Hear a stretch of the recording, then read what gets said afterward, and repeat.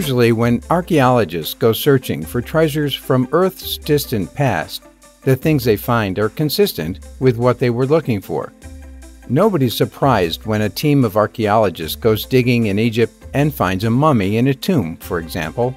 There are occasions when the unexpected happens, though, and experts come across things that appear to be from the wrong time or the wrong place, and defy all attempts to explain them. This is a collection of those strange, mysterious archaeological finds. We know a lot less about the ancient Thracian society than we'd like to. They left very few records of their own, and so the bulk of what we know of them comes from the records of the ancient Romans and Greeks. We have a lot of second-hand knowledge, but very little first-hand knowledge. They disappeared somewhere between the 3rd and 7th century, but many modern Bulgarians can trace their ancient roots back to the Thracians. That's why it isn't a surprise that this beautiful golden amphora and set of vials turned up in Bulgaria in 2017. That being said, we're at a loss to explain why the decorations engraved onto these delicate golden objects appear to be covered in African faces. The incredible artifacts are thought to have been made for and used by King Soothis III, who lived around 2400 years ago. He and his people shouldn't have had any knowledge of the African continent back then, and yet the African influence on these pieces is there for everyone to see.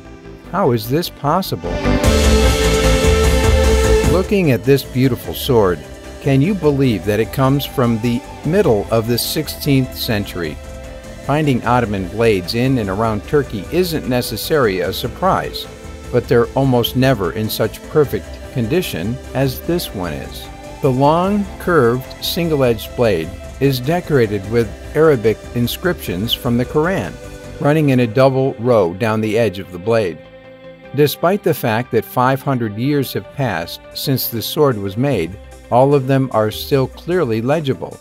Finding verses in praise of Allah is to be expected on a blade that belonged to an Arabic warrior, but this sword is unusual. The inscriptions praise not only Allah, but also his powerful, wise servant, Solomon of Israel. It's almost certain that this was a reference to the famous Ottoman Sultan Suleiman the Magnificent, who ruled from 1520 to 1566. As the blade is so unique, we can't rule out the possibility that this may even have been the Sultan's personal sword. If you came across this brooch on the ground and picked it up, you might not think much of it. Even the first team of experts who assessed it weren't convinced of its value. From a brief visual inspection, they thought it was probably from the Victorian era in Great Britain, which would have made it a little over a century old. Only when they paid a little more attention did they realize that they'd stumbled across something far older and far more value. This is no Victorian brooch. It's a piece of Anglo-Saxon jewelry, and it's at least 1,100 years. It might even be older than that. The brooch is so well preserved that the tiny carvings of animals and plants that decorate its face are still easy to see, and the original clasp that is still attached to its back. If you wanted to, you could pin this to your clothes and wear it today. The style of art that appears on the front of the brooch is known as Trewhiddle, and the piece, found in 2019, has become one of the best examples of it discovered so far. The only thing that experts can agree upon about this next item is that it is a helmet, and that it is probably from the 6th or 5th century BCE. Beyond that, everything is educated guesswork. The Harvard Art Museum, which currently holds the piece, says that it's styled on a boar head. That puts the institution at odds with many other experts who think it's more likely to have been styled after the head of a wolf. It's most likely Etruscan in origin, but that too is an educated guess rather than a statement of fact. Whatever animal it's supposed to represent, it appears to have had a rough life. The material is dented, broken, and contains patched up sections that suggest numerous ancient repairs were carried out. We expect to see repair work on ancient battle helmets, but most scholars feel that this was unlikely to be a headgear that was used in battle. It would have been impractical for the purpose, and so it was more likely to have a ritual use. What that ritual might have been, we can only guess at. When you're asked to think of a king or queen, the first person you're likely to think about is the Queen of England. We still have monarchies in some modern-age countries, but monarchies are actually an ancient tradition, one of the oldest systems of governance in the world. To illustrate that point, here's a crown that was found in a Dead Sea cave in 1961. A crown that's 6,000 years old. The cave, close to the Judean desert, was found to be full of Copper Age treasures when it was first discovered. But this crown is the pride of the whole collection. Rather than being decked out in jewels like a modern crown would be, it's a thicker copper band topped off with carvings of vultures and, for some reason, doorways. The true origin of the crown and the whole collection of artifacts that came with it is unknown, and some archaeologists believe that the crown might not even have belonged to a king or queen. Instead, they feel that they may have been used as part of a burial ceremony for very important people, although the evidence to support that assertion is flimsy. We have no idea whether this next mysterious find is part of a gruesome torture punishment or if it's merely an elaborate prank. Found in the Medieval Crime Museum in the German city of Rothenburg, we're told that this piece is a scold's bridle, and it was used to punish people who've been caught lying or gossiping. Allegedly, the heavy metal masks were used during the 16th century across Germany and much of the rest of Europe, including Britain. From studying the device, we can see that once it was secured in place, the mouth attachment would push back the wearer's tongue, preventing them from speaking and also causing them a great deal of pain. Some British records suggest that it wasn't just liars and gossipers who had to worry about being trapped inside one of these. Bad musicians or dishonest tradesmen were also likely to be punished the same way. Some of the British records may have been forged by the Victorians, who were prone to exaggeration and fabrication. But there's no doubt that the devices themselves were real. The oldest known battlefield in Europe is also in Germany, close to the site of the Toilens River. From artifacts that have been found there, we can say for sure that the conflict happened about 3,300 years ago, but we don't know who was fighting or what they were fighting about. Not only that, but we also don't fully understand some of the objects that may have been plucked from the battlefield. A collection of 31 bronze items was retrieved from the riverbed in 2019, including a knife, a chisel, and what appears to be a small bronze belt buckle. Very close to the collection was a human skeleton, suggesting that this may have been a battlefield burial site for the owner of the goods. The 3 bronze cylinders found with the collection are a particular puzzle. They were probably used to hold personal items in the same way a purse or wallet would today, but items of this style from this era have only been found in the east of France before. That suggests a grander scale to the battle.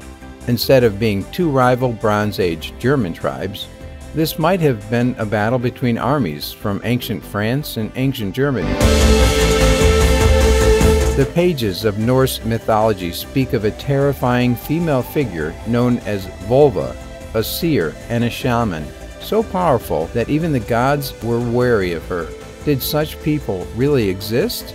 Or are they just fairy tales?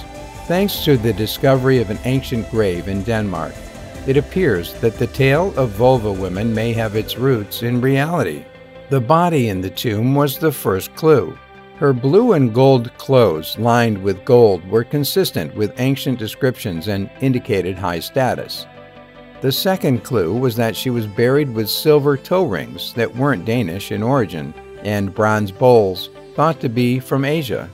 This was someone of both wealth and power. This decorative box brooch was probably from Gotland, and at some point been filled with white lead. 2,000 years ago, white lead was used as both a medicine and a poison. The long metal wand might be the biggest clue of all, though. The word vulva translates from Old Norse as wand carrier, and this ancient staff, with its bronze fittings, is consistent with that description.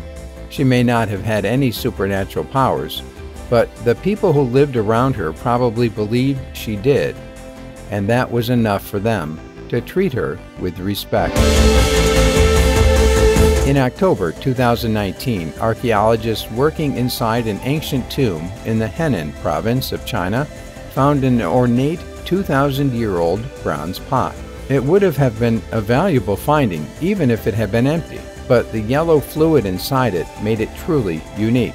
The liquid, made up of potassium nitrate and alunite, is thought to be a fabled elixir of life, described in many ancient Taoist texts, but never seen before until now. Legends say that whoever drinks the elixir will live forever. It didn't appear to have done much good for the ancient unknown aristocrat who was buried with it, though, and that's not surprising.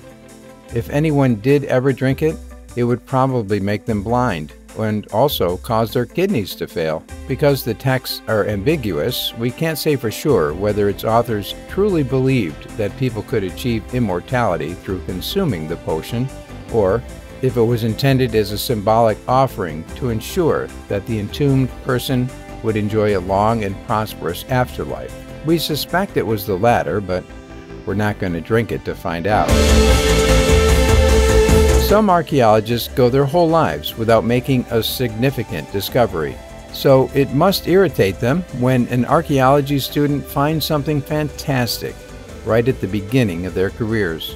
Nevertheless, it was a student who rediscovered this 5,000-year-old sword, which had been mislabeled in a monastery in Venice, Italy. According to the monastery, it was a 700-year-old medieval weapon, but its actual origins go back much further and are far more mysterious. The student's research, however, proved that the sword was found at the site of Kavak in Turkey and used to belong to Armenian art collector Yervant Khorasanjian. Furthermore, chemical analysis showed it to be made of copper and arsenic alloy, a combination used in the era before humans started bending bronze and tin to make swords instead. The style is similar to swords known to have been made 3,000 to 4,000 years ago, but this one goes back even further. It might even be the oldest sword ever discovered, and it's been misunderstood all this time. The name of the Edwin Smith papyrus is misleading. Edwin Smith obviously isn't an ancient name, but the document was named for the person who discovered it in 1862, not the person who wrote it. This remarkably well-preserved document is actually more like 3,600 years old, and as such is the oldest known guide to medical surgery ever found. It contains descriptions and suggested treatments for almost 50 different fractures and breakages, as well as excision guides for tumors and growths. What makes it astonishing for its time is that the advice given focuses on practical and scientific treatments for medical problems, as opposed to the potions and magic that were commonly used by the doctors of the time. There are a few magic spells on the reverse of the document, but the placement suggests that they were only used as a last resort when all surgical methods had failed to save the patient.